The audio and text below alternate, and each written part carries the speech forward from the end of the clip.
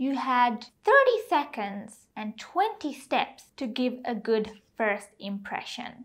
You'd think they're not seeing what's happening in the group, but they are. Here is important point number 1. That girl got sent home.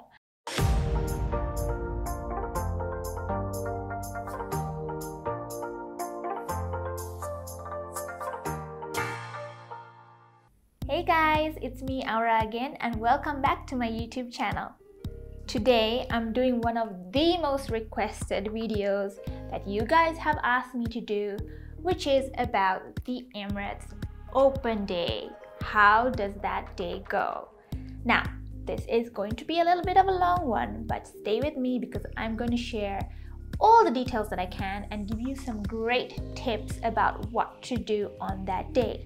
So, hit that subscribe button if you haven't, and let's get started. By the way guys, what do you think of my new haircut? I am still kind of getting used to it. So, before I do a video about the Emirates Open Day, I actually wanted to do a video about what to wear on your Emirates Open Day and how to prepare for it. But I have already packed that suit that I wore in one of the boxes, and honey, I am not opening that box again. So we'll just have to postpone that one a little bit and then jump forward with this one, and let's get started with the Emirates Open Day. So guys, my Emirates Open Day and interview was more than 6 years ago, and luckily for you guys, I found this email that I wrote to my brother about how my day went. I read that email and I refreshed my memory, and now I can tell you everything, every minute detail about how my Emirates Open Day went. In Sri Lanka, the initial stages of the Emirates interview process is handled by a local company called Delmage, and this Delmage does some little programs like familiarization programs to kind of get you ready to start the whole interview process with Emirates. But they have no power to influence the outcome of anybody's interview.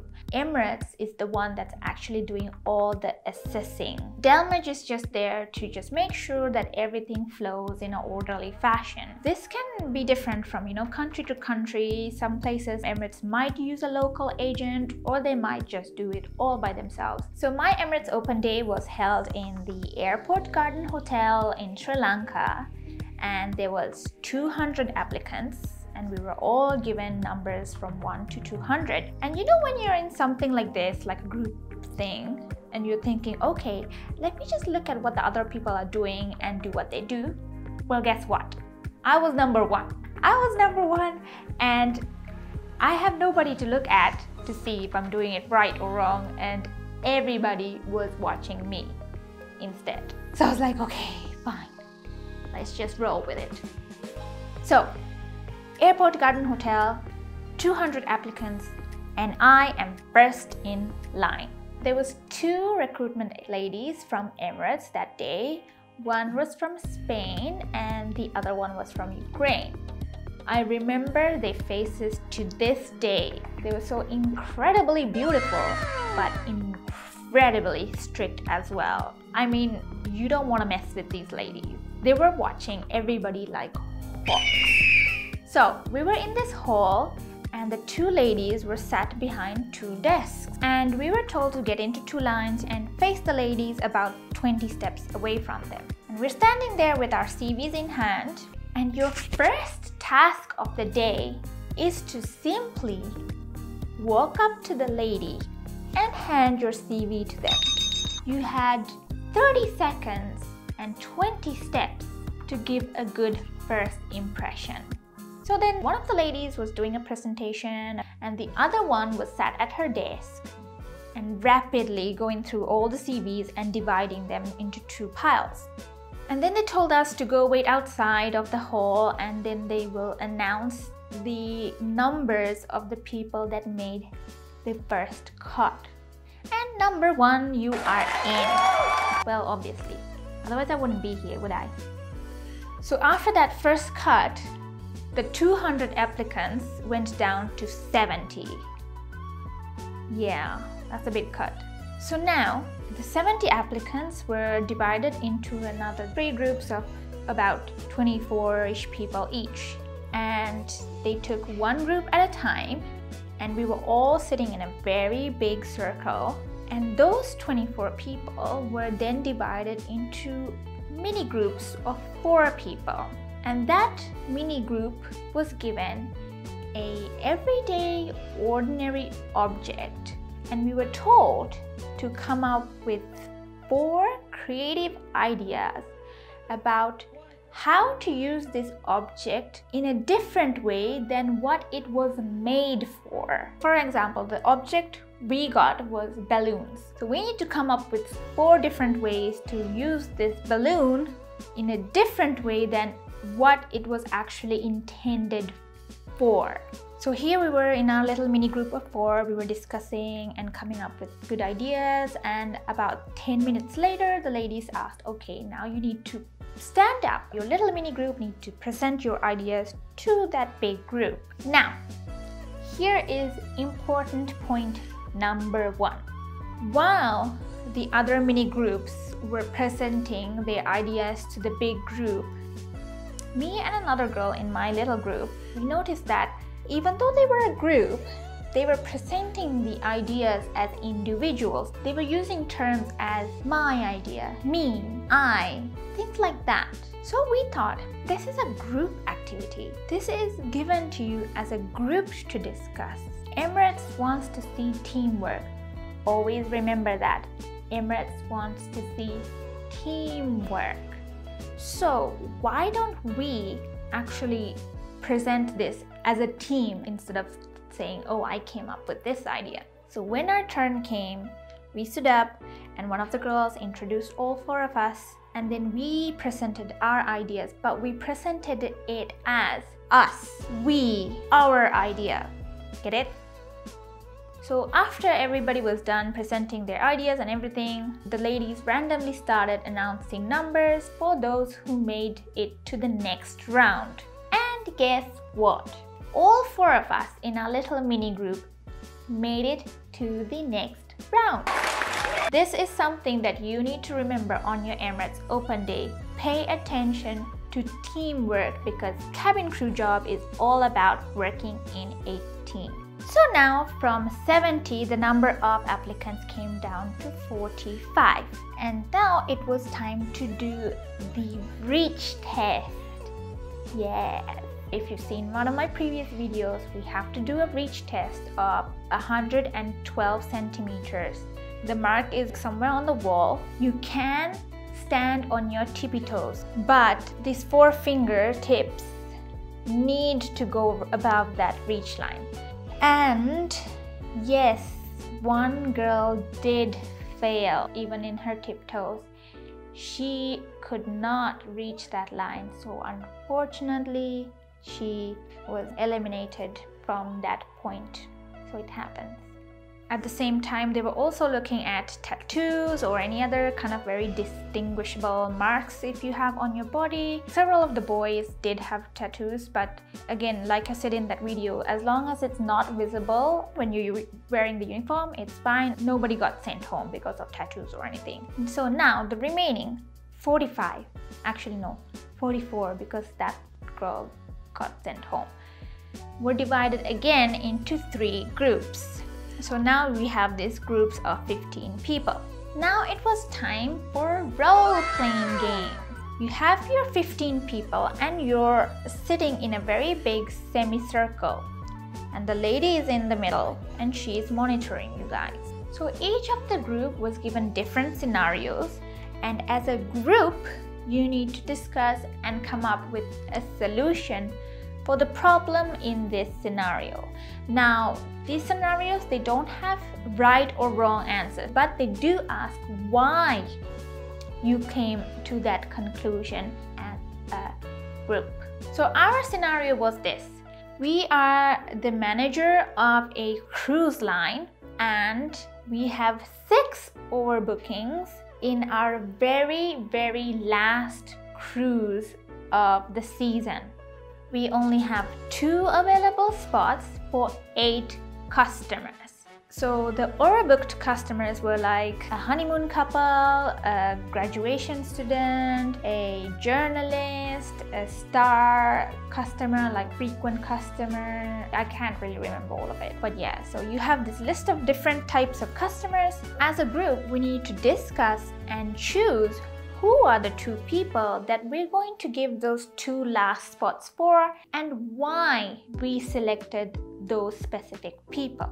So here we were, all 15 of us sitting in a semicircle, and I was kind of in the far corner over there. Discussions began, and as soon as it started, I knew that this is just not going well. So the center of that semicircle was a few boys, and they just immediately started giving out opinions. They were quite loud, and they were cutting across people. People, do not cut across someone else when they're talking, especially in an interview. No, big no. Like I said, Emirates is looking for individuals that can also work in a team. If somebody is jumping in front, cutting across other people, honestly, Emirates is not going to want somebody like that, because you need to be able to respect and listen to your colleagues.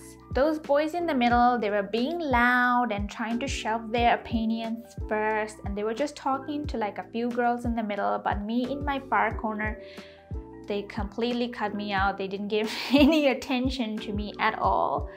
And I was getting so frustrated at this point because I hardly got to say anything, and I didn't want to be disrespectful like they were and cutting across, hey, no, listen to me. No, you can't do that. So all I could do is just show the recruitment lady that I am listening. I am listening to my group. I am agreeing. I just had to sit there and be like, yeah. Oh, that's a good idea. I agree. That is literally all I could do. Like I told you before, this lady is scrutinizing and watching every move and observing how you behave as a group. And I can see from the corner of my eye that she is watching me, and she is seeing that I am not getting a chance to speak and share my opinion in the group. She is watching you.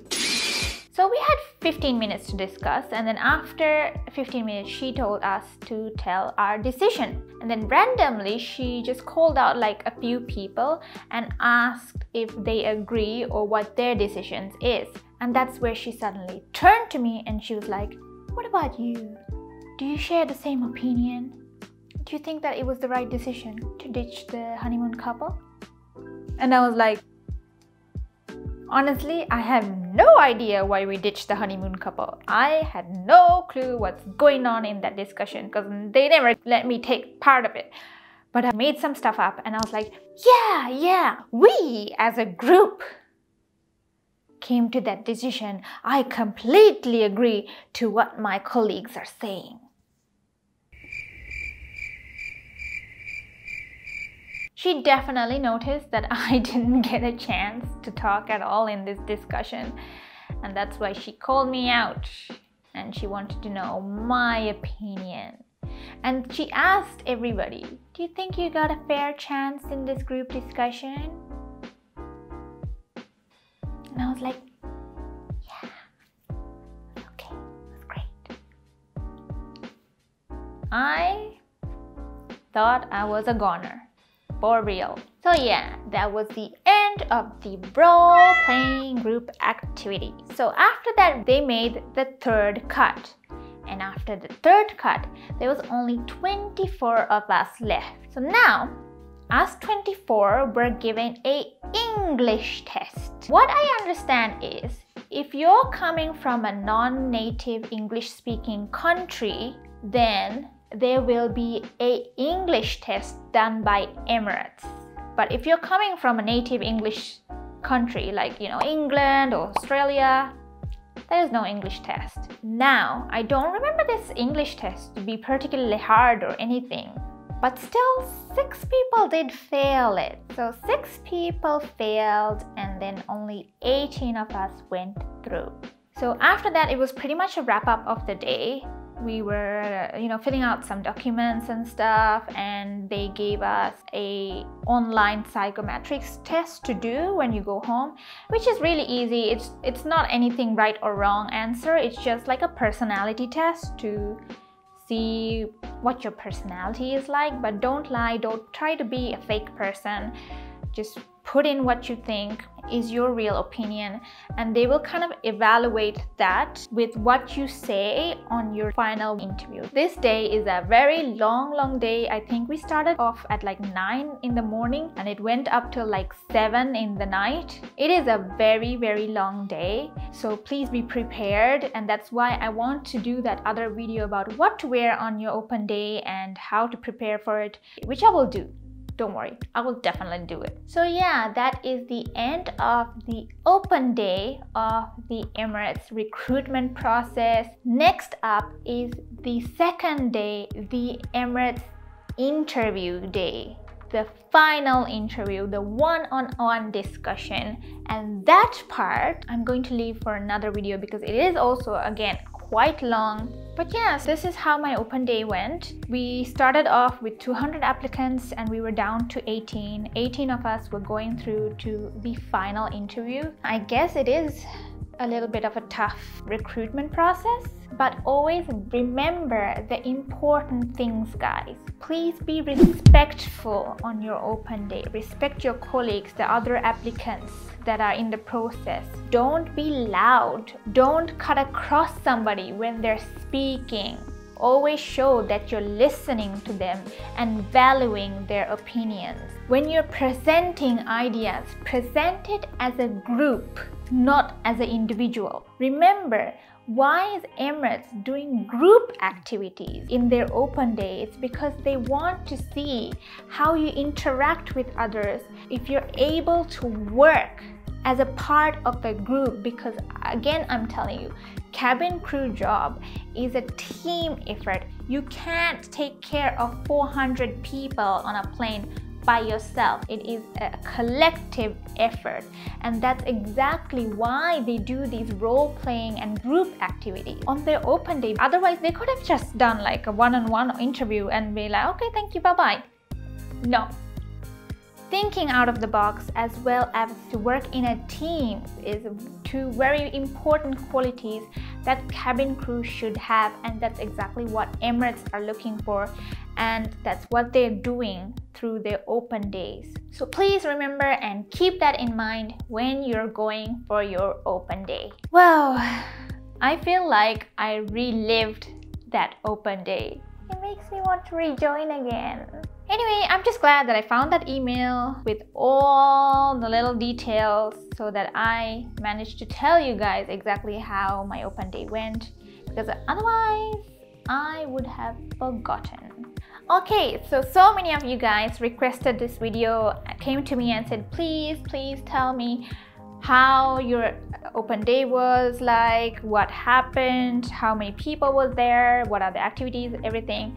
So that's why I made this video today for you guys, and I will cover the next part, the Emirates interview, the final interview, on another day in another video. So if you guys have any other questions or any other requests for videos, please leave them in the comments down below and I will get back to you with answers, and I will add those requests to my long list of videos that I need to make. Please don't forget to like, share and subscribe, and I'll see you again in another episode of Aura in the Clouds.